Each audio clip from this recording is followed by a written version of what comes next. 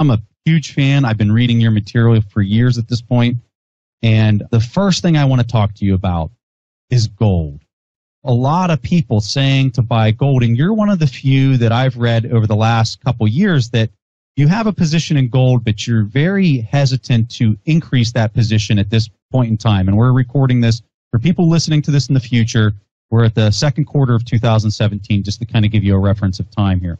And so you haven't been increasing that position. And I have a similar opinion as you as to not taking a position in gold at this point. But I'm really curious to pick your mind as to what are some of those critical things that you're looking for that would change that opinion for you, where you'd then start taking a position again.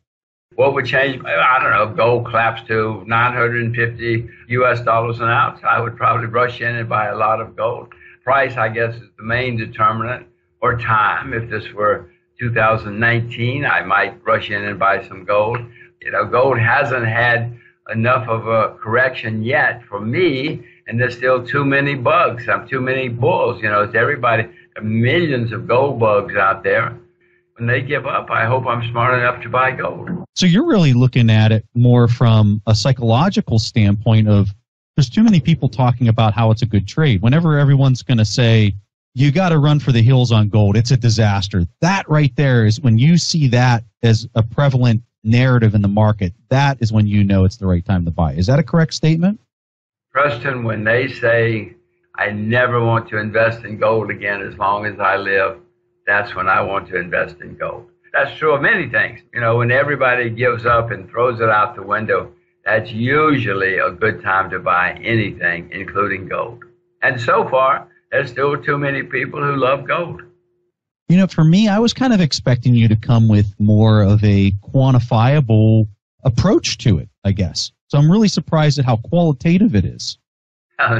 Investing, Preston, is qualitative, quantitative, it's everything. I mean, I wish it was so simple.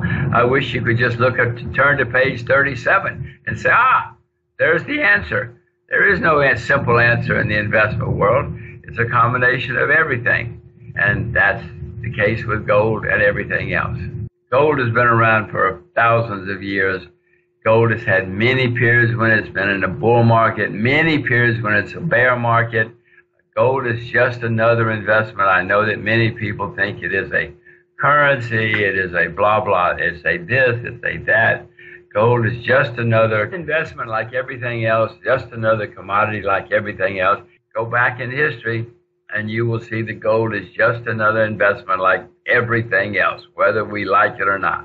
So I have one more question on this, and I'm sorry to keep hogging the questions here, Stig, but when it comes time for you to put on this play and put it on thick, what do you think would be the best approach for an investor to take? For me, I'm thinking the best way for me to do it, and I really want you to shoot holes through this idea is what I want you to do, Jim. But for me, I'm thinking the best way to do this would be to put a 2.5-year call on some gold mining companies. Why is that a bad idea? Or talk me through how you would say that that'd be a terrible approach or a great approach. Well, Preston, if you get the timing right, please call me too and tell me it's time. 2.5-year call would be fantastic if you get it at the bottom. There's no question about that. You got enormous leverage with calls. And stocks usually go up more than the item itself. You can also do it with futures, because with futures on gold itself, you can also get enormous leverage. If you get it right, you get the timing right and the product right, then you get enormous leverage, and that's what you're looking for. So futures or calls at the right time on the right item will make you a staggering amount of money. Now, once you do it, you please call me, okay? Because I need to know when the bottom is too. So I love that, because you're telling me that it's a good idea, but only if you're really good at timing the market, which I think you're very suspect of anybody who's good at timing the market. And is that a correct statement? Well, I'm not a good market timer. I'm the world's worst market timer. I'm the world's worst short-term trader. So, yes, that's why I'm asking you to call me when it's at the bottom. But, Preston, if you had told me that in 2014 and you had done it, you would have lost everything. Yeah. Your call would have expired by now, and we'd be sitting here talking about, oh, gosh, let's talk about baseball or something, because you would have lost your whole investment. Fortunately, you didn't tell me that in 2014, or I might have followed up on it.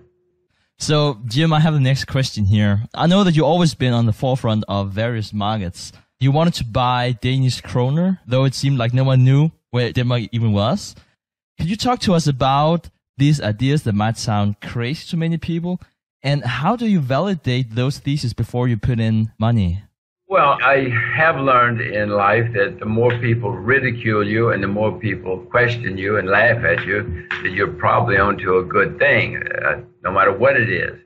And there are times in life that if you are observant and you find change, to me, the most important thing is to find something that's cheap.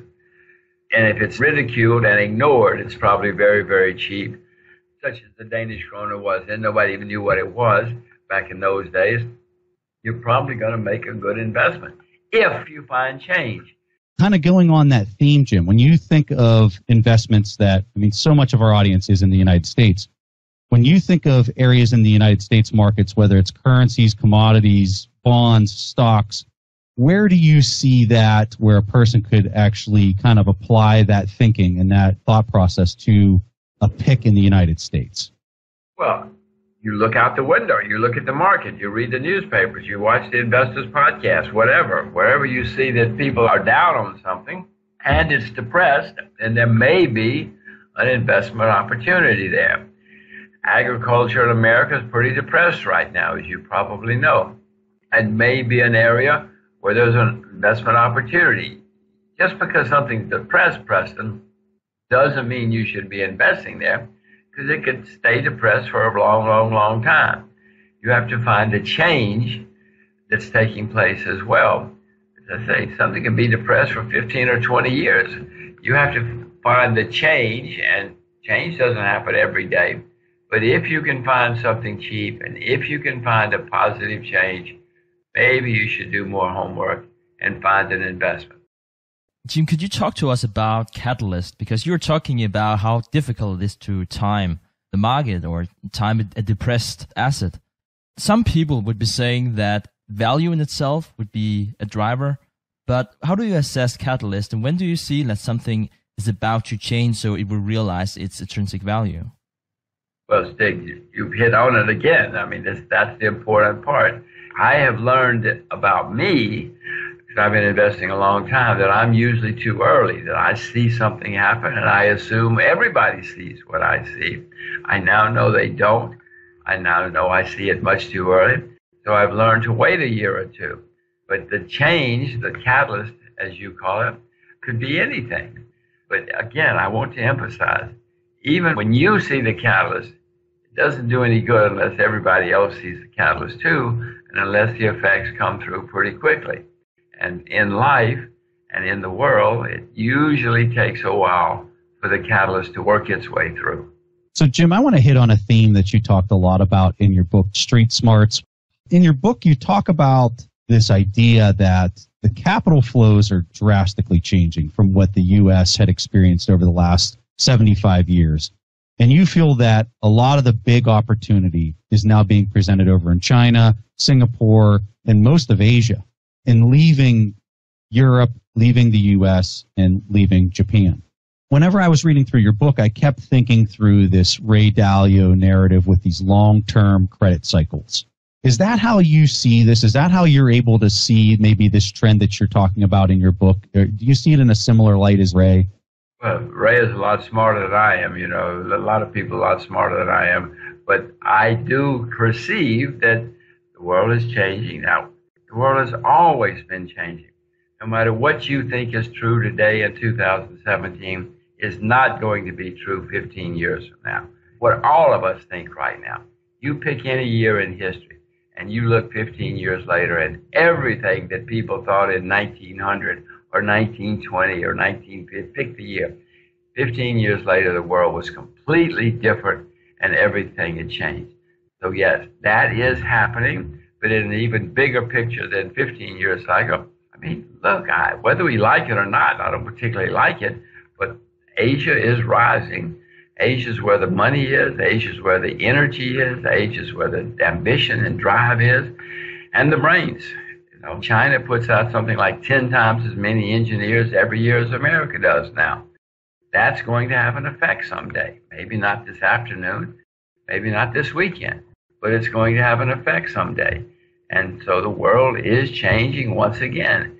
In 1807, the smart people moved to London. In 1907, the smart people moved to New York. Well, in my view, the 21st century is the century of Asia. You can ask me in 75 years and we'll know. You're too early, Jim. I already know that. Well, you're right. I'm always too early. Jim, I got a question about the root cause of that. Do you really pin that on central banks, the root cause of why that's happening? First of all, in the historical context, we haven't had central banks for most of history. But at the present time, yes, a lot of what's happening in the world is because of central banks. In America, we've had 3 central banks. The first 2 disappeared. In my view, this one's going to disappear too because they're making so many hopeless mistakes. But yes, central banks are a powerful, powerful influence in the world right now. They have an enormous amount of money and therefore power. And a lot of what's happening in the world, for better or for worse, is because of central banks, especially the American central bank, the Federal Reserve. They have more influence and more money than everybody else. So one of the problems that I have wrapping my head around macro is when you see the actions of the Federal Reserve and all these crazy policies that we're seeing now, how is it that the dollar keeps getting stronger relative to these other currencies? Is it because the other central banks are even worse than the U.S.'s central bank? Or explain to me how the dollar can have this surge from 2013 till now. The dollar's just been on a rampage. Explain to me how that happens. I just don't understand. I own a whole lot of U.S. dollars. I hope I get this one right, too. But the reason the U.S. dollar is so strong, the reason I own it anyway, is because you said part of it. The others are so bad. They're so hopeless. I mean, the Japanese central bank, the guy said, the head of the central bank said, we will print unlimited, that's what he said, unlimited amounts of money if we have to. Well, I mean, anybody thinking about the Japanese yen has to think about unlimited amounts of money, and Japan has staggering internal debts, huge internal debts. But you look at the euro, I mean, the euro is a wonderful concept, but the execution has been hopeless. So you look around the world and there are not many alternatives. Now, the U.S. dollar's got horrible, horrible problems. It's a terribly flawed currency. But, Preston, when people think about safe havens, the first thing they think of is the U.S. dollar for historic reasons.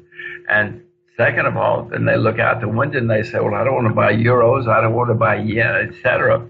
So the U.S. dollar is a place that people put money. What's going to happen is the dollar's going to get overpriced. It might even turn into a bubble as the turmoil gets worse and worse. At that point, I hope I'm smart enough to sell my U.S. dollars and buy something else. Jim, just another question about this and how it occurs. Because this is hard to really find a lot of easy to understand writing on this and how it kind of unfolds. So when this starts to go into this spiral, which is where I would classify the Bank of Japan right now, I've read different things where it says that, in 3 years they might run out of bonds to basically buy off the market, and that the stock market, what do they own? I forget the stat. It's something like the central bank in Japan owns something like 10% of the stock market. It's some crazy number like that. I apologize for not having the stat at hand here. But whenever they run out of those assets to basically swap currency for, whether it's bonds or even stocks at this point, is that when we start to see the currency to just go into the hyperinflation mode? Or is it just different because of the fact that we're dealing with central banks and that's not something that we've necessarily seen in history? Well, Japan is somewhat of a closed economy and closed society. It's a little bit unique in that, they can continue to trick each other for a long, long, long time. They can say everything is great, and NHK, the Japanese TV network, will say everything is great, and the emperor will say everything is great, and so everybody in Japan will believe it. I don't know when this is going to happen, but Preston, I will tell you that we have had economic problems every 5 to 10 years since the beginning of time, and we're going to have them again, no matter what the press tells you. And when they happen again, it's going to be worse next time because of some of the things we've said, not just in Japan, but worldwide. Japanese will print He said, we will print unlimited amounts of money, and he's got an unlimited printing press. And NHK will say every night, don't worry, everything is okay. The emperor is still in the imperial palace. And this is not going to end badly. It is going to end badly, whether we like it or not. Well, we're not even talking about the impact of negative interest rates. Preston, right now, many pension plans are being ruined. Many people who saved, their parents said, you save your money, you invest for the future, and everything will be okay. All of those people who did that are being ruined because they saved, and now they're getting negative interest rates or zero interest rates. Whether it's the pension fund of Illinois or the endowment for XYZ University, they're all getting ruined in an attempt to save the people who did it the other way. The central banks say, oh, these people borrowed too much money, they didn't save, they spent money they didn't have, we're going to save them. But that's at the expense of the people that your parents said to save your money for the future. We're ruining the people who save for the future at the expense of the people who did it the other way. So let's talk about India. There's been a lot of focus on India at the time. I also know that you have taken position in India as well. Could you talk to us about the sustainability of the Indian economy? It seems to me that when you look at Northeast Asian economies that have done really well, they had this formula of cultivating the land, going into manufacturing, having policies, especially in terms of the financial institutions, of how to support the agricultural sector and the manufacturing sector. And when you look at a country like India, it kind of seems like you want to skip the steps and go directly to IT and more advanced services. So how do you look at the sustainability of the Indian economy? Am I wrong in that assessment? Well, not in my view, but haven't been a very good predictor of India. But you're exactly right. But you have to remember, Stig, yes, there are 1 billion Indians. You and I know about IT in India, but that's such a tiny part of the Indian population. Now, the Indian government loves to tell you that things are great, but you go to China, you go to India, and you can see, even if you don't accept government numbers, which I don't anywhere, you will see that things in India are not nearly as well as they are in Korea or some other places, just looking out the window. I occasionally have invested in India. I've sometimes gotten it right, usually gotten it wrong because of the timing. India has a lot of debt. The Indian government doesn't like to talk about it, but the debt to GDP ratio is very, very high in India, and it's getting higher and higher and higher. That usually means you cannot grow at a rapid rate. And it's really interesting what you said about the IT sector, which is basically what we think about in the West whenever it comes to India. We're talking about less than 3%. And when we talk about manufacturing, which has historically being the thing that really takes a lot of countries to the next level in terms of development, we're only talking about 14% employment, which is very, very little in comparison to other countries. So what is the driver for a country like India? Where do you see this going if you're looking at sustainable growth? Unfortunately, I don't see a lot that's for sustainable growth in India. If you look out the window, you don't see any Indian products. We all know Japanese products, Korean products, German products. I doubt if you can name more than 1 or 2 Indian brands or names of products that you buy. Look around your office, your home. You'll see products from a lot of countries.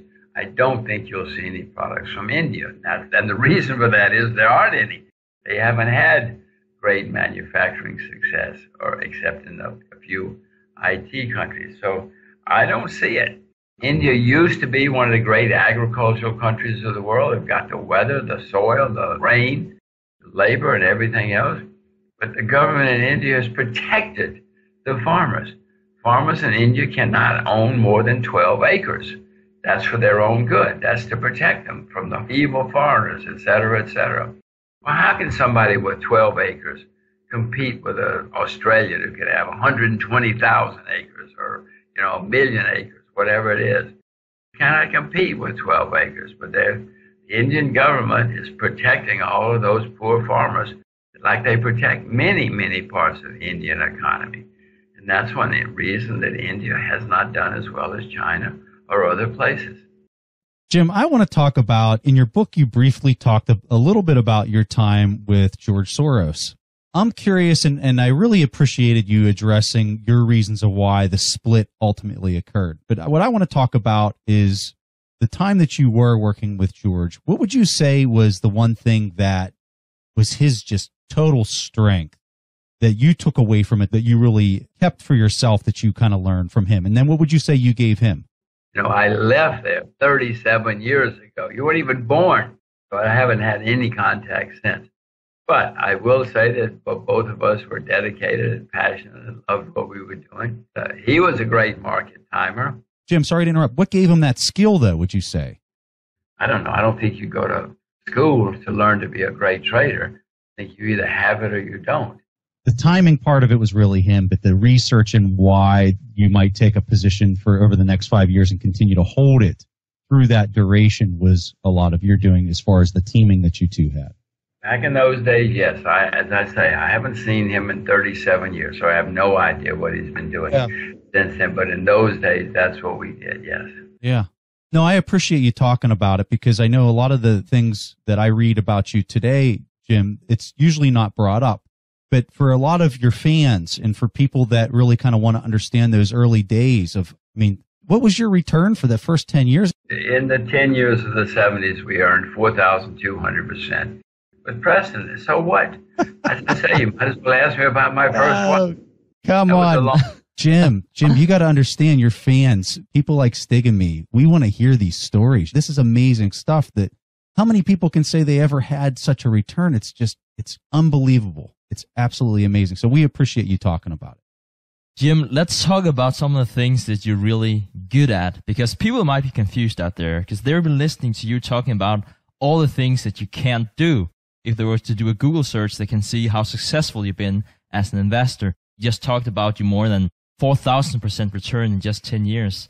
So I know that you're a very modest person, but could you tell us what you think your competitive advantage is in the investment field? Well, I don't know. Whatever success I've had, Stig, has been because I've found things that were very cheap, where there was positive change taking place, and I invested usually too early, but then I held them for years. And if you get that right, and if you do it every once in a while, you'll probably make a lot of money. If I have any comparative advantage, that's what it is. That for some reason I can see things changing, usually too soon. But then if I get it right, I make some money. I make a little bit of money when I get it right. Would you say these guys that are really good at the timing are very focused on the price action, or are they really focused on the news, or is it a combination of both? Well, the price action is because of the news nearly always. You know, when you see the news, the disasters happening, it usually leads to price action. And Mike or Roy or whoever they were had the sense to figure out, this is a buying opportunity. I love to see disaster because disaster, I know, usually leads to opportunity too. But I'm not a short-term trader. If I see disaster, then I start thinking, okay, now what do I do? How do I check this out? Where do I go to find the opportunities? So, Jim, I want to talk about an article I read back in December of 2015. And I was reading this article by this guy. His name is Jim Rogers. And Jim Rogers was recommending a ticker called SJB. And it's a high yield bond short. And at the time I was reading this article and I said, that is a recommendation that makes sense to me. And this is something I've got to do. And I'm not a guy that likes to short the market at all. I came on the podcast back in December of 2015, and I talked about this position. And I have to acknowledge, I did not give you credit for the idea on the show. But now you are getting credit, which the position has gone down. Since I put that on, it's gone down about 10%, I'd say, from whenever I bought it. And to this day, I still have this position because I still think it's a good position to have on because I think that the high yield bond market's, ripe for explosion.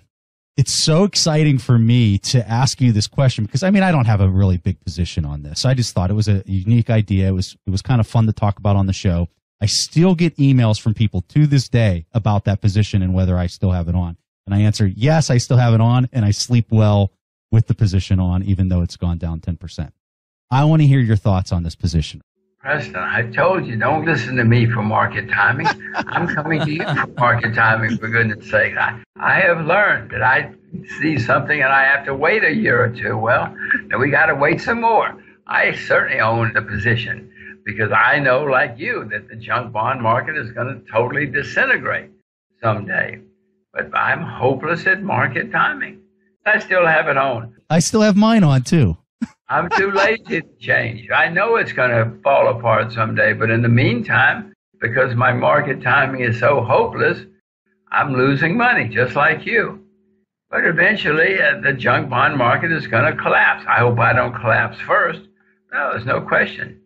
It's a very simple thing. The world does not work so that people can borrow staggering amounts of money and have very few assets, very little money-making ability, and continue to go on and on and on. No, of course it's going to fall apart. But I may fall apart first because my timing is so bad. Yeah, I might need to increase my position on that. Don't because of me. I told you my market timing is hopeless. Jim, that was my way of cueing you. Hold on. Let me find my phone. Let me call up. Call up and try to find some more.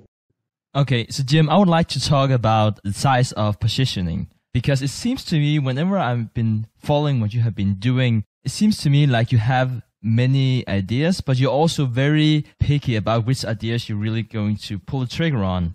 So could you talk to us about how do you size your positions and why? I don't have a preconceived position size. I buy it as long as I think the price is right and the opportunity is right. And then when I run out of money or run out of patience, and then I stop.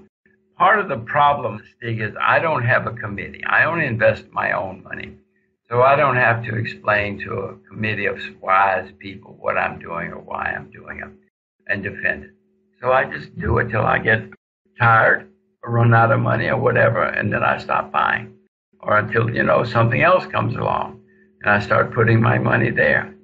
I mean, it's not disciplined. It's sloppy. It's hopeless. Maybe I should have a committee. But at the moment, I have enough money that I can get away with being sloppy.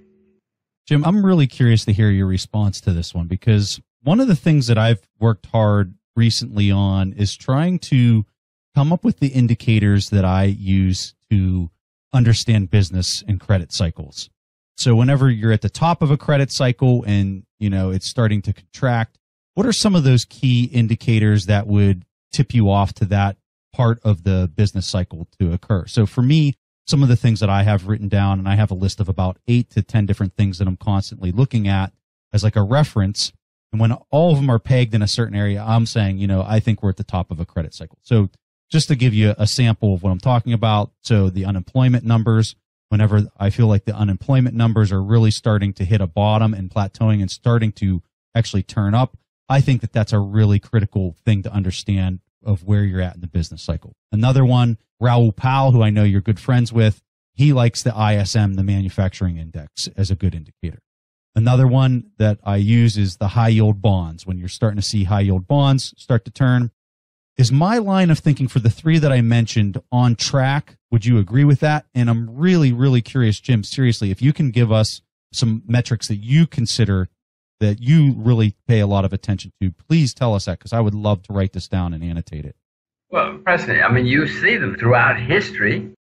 All bubbles look the same. All market tops look the same. All credit tops look the same. You have to get the timing, of course.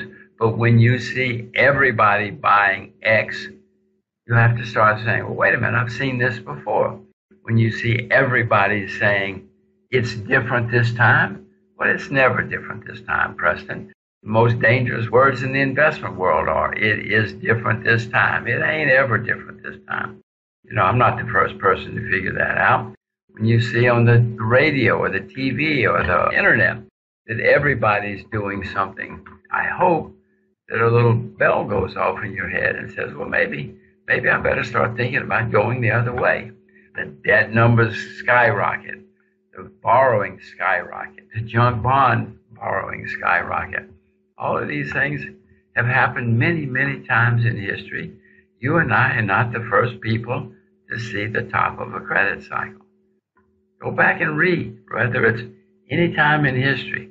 They've always said and done the same things. Well, in our opinion today, in the second quarter of 2017, Stig and I both believe that that's kind of where we're at right now. Well, now, whether it runs another year or two, we have no idea.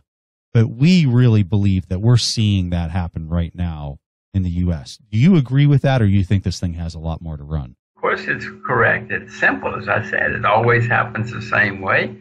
You look at any kind of debt measure you want, whether it's margin debt, household debt, corporate debt. You look at it. They're all making historic highs. Everybody's convinced that they cannot lose money in bonds. I mean, these things have happened before, and it's happening again. We've always had problems every 5 or 10 years.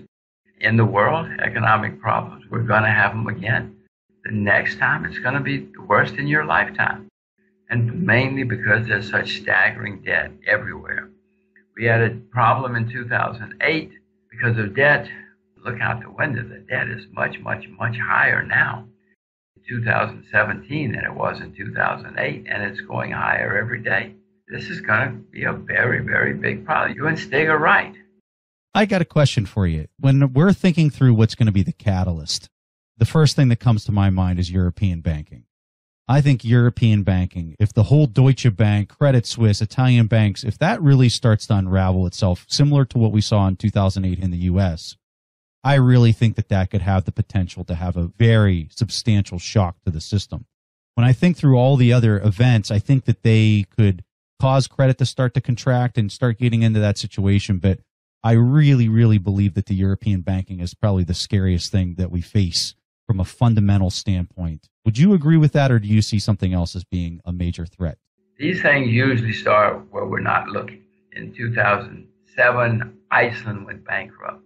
Most people say, Iceland? What's Iceland? They don't even know there is an Iceland, or that they had banks. But it went bankrupt. And then that snowballed, and the next thing you knew, Ireland went bankrupt, and the next thing you know, Bear Stearns went bankrupt, and then Lehman. That's how these things nearly always work. So right now, there's probably something running into trouble that you and I are not paying attention to, or it's not registering, and it's going to snowball. Yes, those European banks are going to have problems down the road. Some are going to go bankrupt, but the president, you think American banks don't have problems? Oh my gosh. Are you kidding? In America, we have something called the FDIC, Federal Deposit Insurance Corporation. It's bankrupt. It's still there, and there's not a run yet. But the FDIC, once you start having problems in the American banking system, the FDIC is bankrupt. It can't meet its obligations. It's going to happen many places. Deutsche Bank's a good name to use, but there are plenty of them. So what's the correct strategy here? Now we're talking about how so many assets are overpriced. We're also talking about how we can't time the market, either of us, perhaps Preston, but we can't time the market either. So we will have a lot of people asking, okay, so we're not going to short the market, but we still want to invest our money somewhere. Listening to you, is it a play where we're going to flock to the US in terms of the US dollar? Because if it crashes, we will see that rally. Or how do you position yourself whenever everything is overvalued as it looks right now? Well, I've mentioned some things. I own a lot of U.S. dollars. I'm short junk bonds. Agriculture, I've mentioned. Agriculture has been a disaster for a long time. I own China, although some parts of the Chinese economy are going to collapse. They're going to be bankruptcies. And some parts of the Chinese economy are going to do fabulous. I mean, China's a horribly polluted nation. Well, the government is spending unbelievable amounts of money to clean it up. So the people cleaning up China's pollution are going to do well even if Europe disappears, because there's such a horrible problem. So some parts of the Chinese economy are going to do well no matter what, while others go bankrupt. Russia's hated. I'm optimistic about the changes in Russia. There are places that are depressed where one can put money if you want. I own gold and silver. I'm not buying gold and silver at the moment. There are opportunities. I'm sure there are many opportunities that I'm just too lazy to get around to. All right. So, Jim, we seriously cannot thank you enough for coming on the show. As big fans of yours, we are just so honored to have you here. I'm starstruck talking to you. So this is really exciting. I want to tell our audience, the 2 books of yours that I have read is Investment Biker and Street Smarts. Just fantastic reads. If you want to get a glimpse of what it's like to go country by country around the world on a motorcycle, some of the stories of, crashing and not having the parts and just, oh my gosh, just unbelievable stories. If you want to be entertained and you're interested in investing at the same time, you'd be crazy to not pick up his book, Investment Biker. But Jim Rogers, thank you for coming on The Investors Podcast. We were honored. Thanks, Dick. Thanks, Preston. I hope we can do it again someday. Thank you, Jim. We'll definitely take you up on that offer. All right, guys, that was all that Preston and I had.